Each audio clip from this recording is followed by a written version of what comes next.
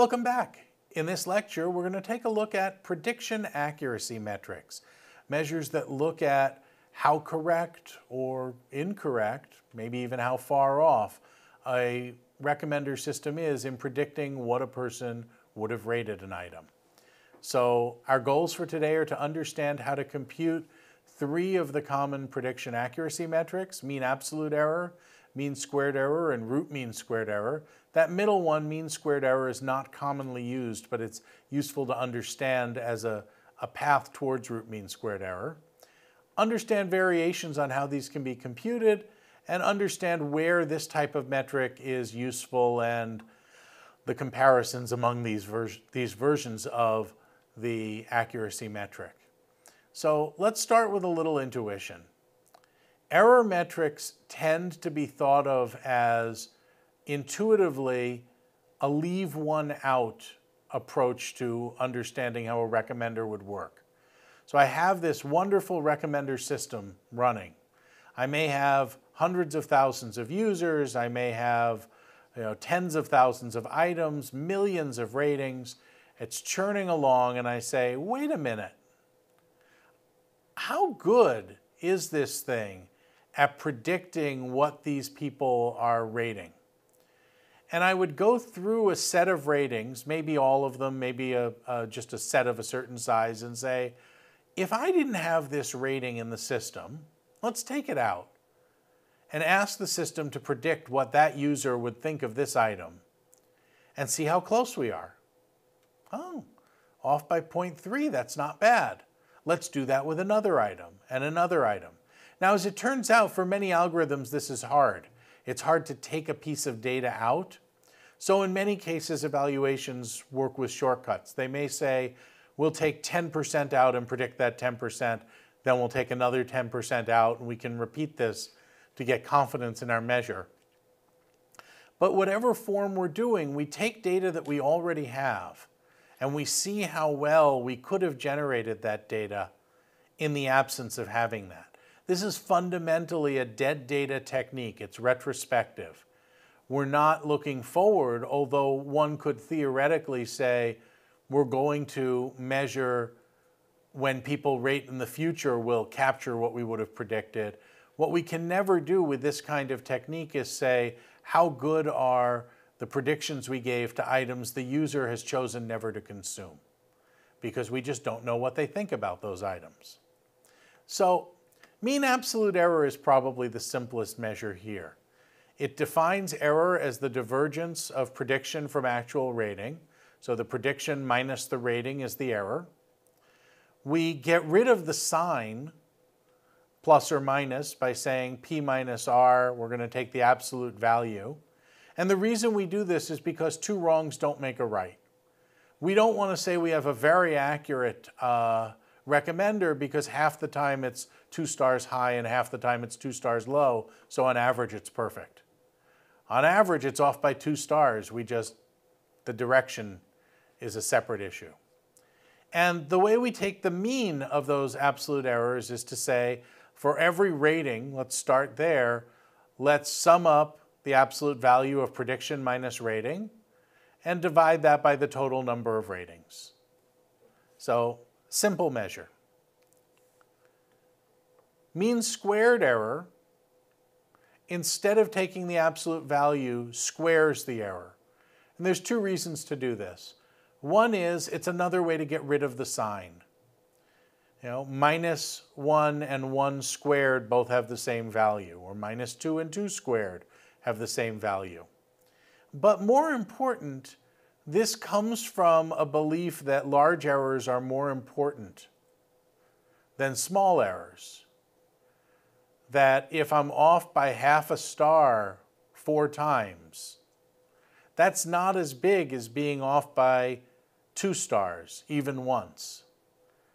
And so if we want to avoid that, just to run through the math, if I took half a star squared, I'd get a 1/4 star.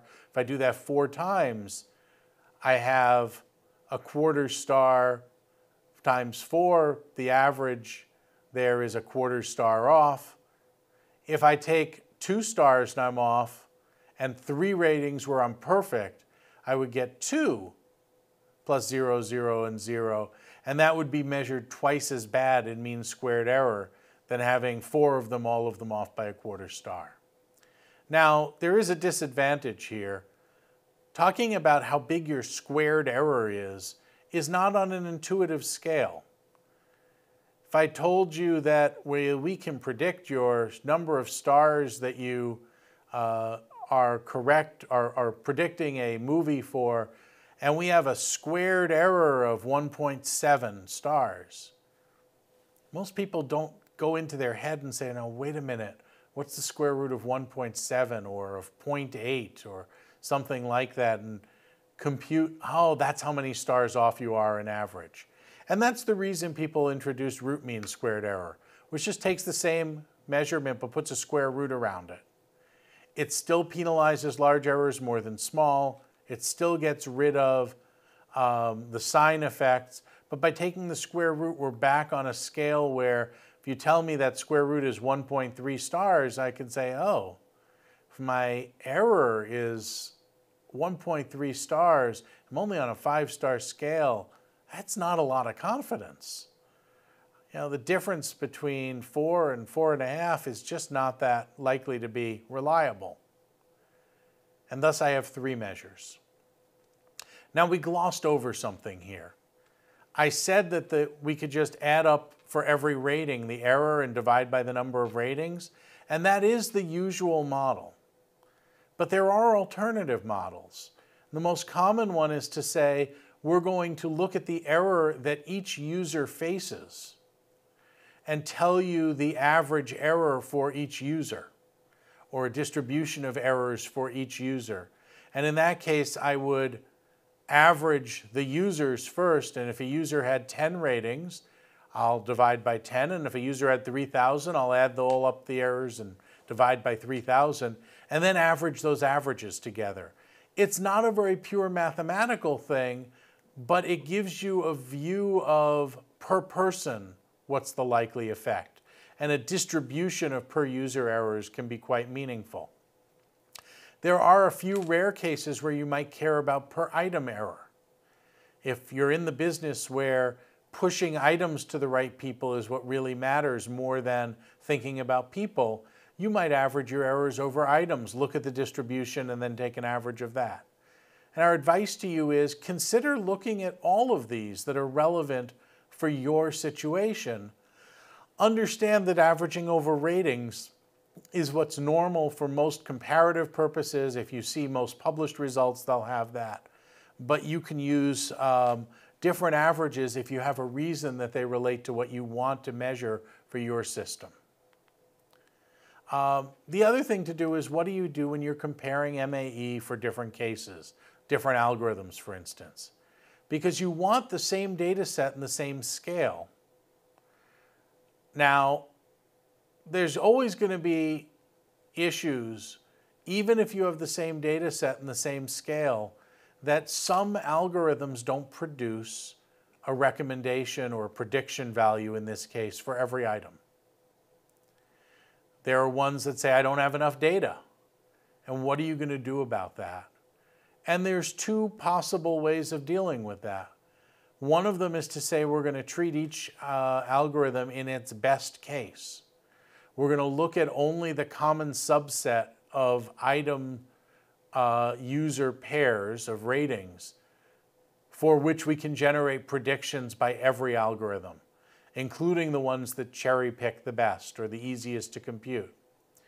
And in that case, we can look at the algorithms comparatively by looking at their MAE or RMSE only over the items that they all make predictions for. That's a way of saying, at their best, how good are these algorithms? Let's let them cherry pick. It's not commonly used, though. A more common alternative that I think makes a lot more sense is to say that in the real world, we've got to come up with some way to give this thing a score. And what we'll do is we'll have a baseline that we fall back to if the algorithm punts. The algorithm says, I have no idea what you are going to think about this. We fall back to a sensible baseline. That baseline could simply be a non-personalized score like the overall average. More commonly, what we'll do is a weighted score and say we're going to use the overall average and the user average and combine those in a weighted way to say, well, we understand if we normalize ratings over all items, how good is this compared to other items? We understand your scale, we'll map it to your scale, and so we'll give you a semi-personalized score, where the scaling at least is personalized, even if the recommendation is based on overall averages. And if your algorithm can't make a prediction, we'll substitute that prediction for it.